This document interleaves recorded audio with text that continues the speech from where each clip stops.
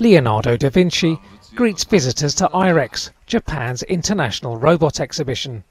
The Italian painter and engineer died 500 years ago, but his android copy is star of this year's show in Tokyo. Other humanoids are also mixing with visitors. Many such robots are now so realistic, they're at the stage known as the uncanny valley, where their near-identical resemblance to humans can make us feel uneasy. But IREX visitors didn't seem bothered.